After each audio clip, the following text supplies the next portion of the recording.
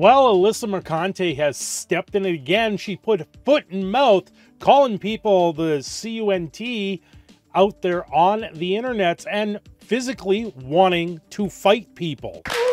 And if you have a problem with that, come fight me. Physically, bitch. Yes, because this is the natural discourse of things. People don't want to fight. They want to actually hash it out, have the proper discourse. But you know what? This is the internet now. This is the day and age we have. And the one Vara Dark is willing to step up, step into the ring, as long as it's live stream. Of course, it has to be live stream. Why wouldn't it? It would be asinine if this wasn't televised. So, here's Vara's response. I put up a tweet and said, can't hit up this little bitch who's hiding behind a block, so send me a DM and let's talk match details. Well, how far is this going to go? Vara Dark was saying, you know what? Whoever loses, they put up a public apology. They put it up either an article or a video. It gets live streamed. The winner gets $1,000. Alyssa's come back and said, no one makes money off this. We'll do this for charity. But then it can't be live streamed. It can't do this. We gotta meet up in the middle of a street and have an illegal street fight is pretty much what Alyssa wants. That's not normal. It's completely unhinged. And Vara, of course, I was totally interested in a live stream sanctioned match, actual sanctioned, televised, all the bells, all the whistles, training, all of it. Go full out. But now she's just evolved to threatening me with an illegal street fight, mentally deranged behavior. Reminds me of a certain group of people out there. Antifa. Seek help, girly pop, and kotaku. Of course, this is shortly after where she goes, okay, someone doesn't want to be dog walked. Anyway, she can get blocked again. No more free content for you, angry orange. Apparently, Vara Dark's hair being orange is now triggering for Alyssa. Maybe we all need to pick up orange as a color for something for Alyssa to write home about. That, I guess, is the new color for her. Anyway, Keemstar actually had posted here. He'll set it up, get it all going. Alyssa came back with, I'm not giving you any money. She doesn't want anyone to make money off of this, and yet she's going to sit there, block and unblock and block and unblock people, and sit there and try and be behind these blocks. With Vara Dark, well, guess it's not happening fun while it's lasted. And Alyssa, of course, here responding. Now you're just being silly and you haven't replied to me. Anyway, good luck with your content creation. Trans rights are human rights. Black people exist. That shade of orange doesn't go well with your skin tone. Bye. How disgraceful do you think you really are being here, Alyssa? You were just showing your true colors. Vara Dark is one of the most inclusive people I know, and she is a good friend. She is absolutely more than willing to accept anybody into her Discord, anybody into her live streams, and sit there and have an actual conversation with people.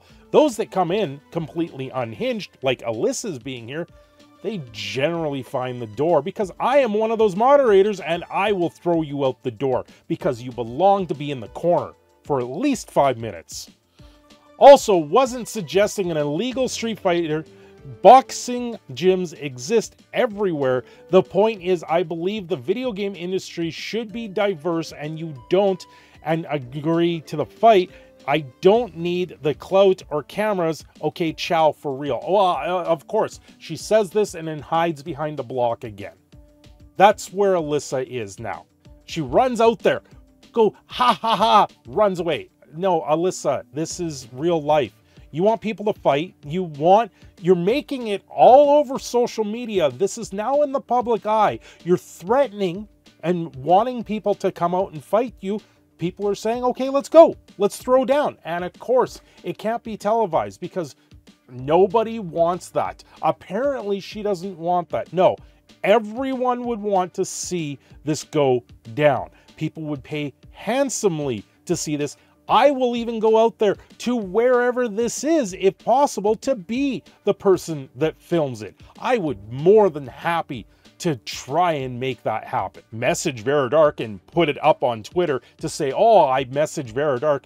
This isn't the win you think it is there, Alyssa. You're going to sit there and put this all out on the world, and you don't want to sit there and own up to any of what you want to say. You want all the stipulations. No, this needs to be public. You wanted this in the public eye. It is in the public eye. You had a complete meltdown on what was supposed to be a Summer Games Fest review show, and you had a complete meltdown saying everyone's diverse in games. Yes, all of us have been saying that. Diversity exists. It always has been. It's always been there. So why is the sudden push against what would be white people at this point? Why is there the sudden racism for one and not the other? Why does that exist? Everyone wants to exist. That includes everyone. But it's become a very trendy thing to sit there and make it such a thing. And then the black people exist. Yeah, they always have. My ancestors are black. Thanks. It's pretty sad to see the day that this is coming out there. I think you've got this completely wrong, Alyssa. All of us here in the gaming industry, all of us that talk about these things, we want to see the diversity, but we don't want to see suddenly someone go into a story with no background or switching someone up in a story that is traditionally a European descent suddenly become another race, or someone become a completely gender swap in there. And that's the problem, is the companies that are doing these things are doing it to tokenize and to make a dollar off someone's skin color or someone's gender, what they do in the bedroom. It's absolutely disgusting. That is the major problem here. But of course, if you speak up against that, then the corporations sit there and go, oh, hey, thanks, we get more money. No, we're getting games that are capped at 30 frame rates per second so they can sit there and put out more gay things in it. It's absolutely pathetic at this point. They're not properly transporting games over to PC. They're not doing things right in the industry, and it's all about this extra little money to make this ESG score, this environmental social governance, be so much better. And it is ruining so many potential games that are out there. So many potential stories are getting knocked down for these things, and then when they fail, when they fall flat on their face, people like Alyssa or from Kotaku sit there and tell you that it's your fault, that because you're the gamer and you don't like what you see, if it tastes like crap, it smells like crap, it's crap.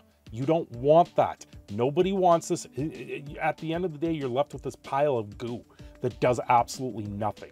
We want to see the good stories get retold as those stories once were, with the lore intact. If you want to make stories like this, make the stories like this. But at the same time, you have to do the legwork, and you have to expect that people want to be engaged. If you're just going to sit there and tell people that they're bigots for not liking these things, or they're misogynist, or they're racist, then no one's going to listen to you in the first place, and no one cares about the content. No one's going to put money towards it, and it's just going to dry up and go away. That's why we see the thousands of people getting laid off in these industries, because they're making products that nobody wants.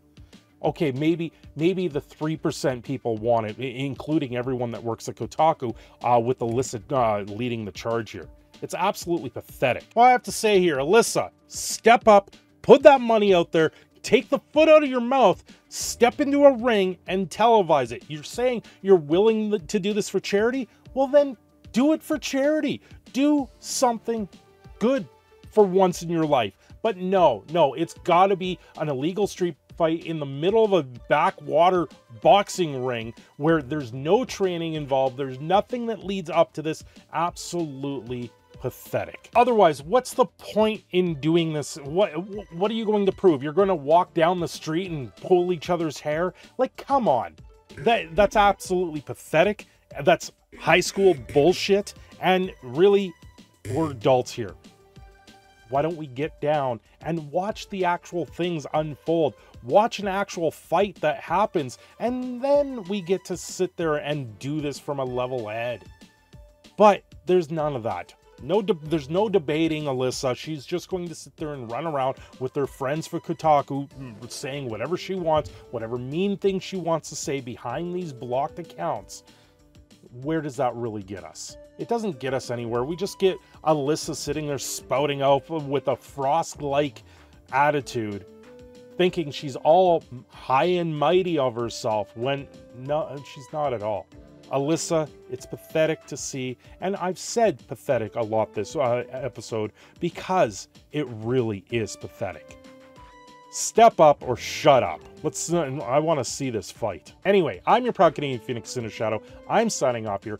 Don't forget to like and subscribe, and I will see you again very soon.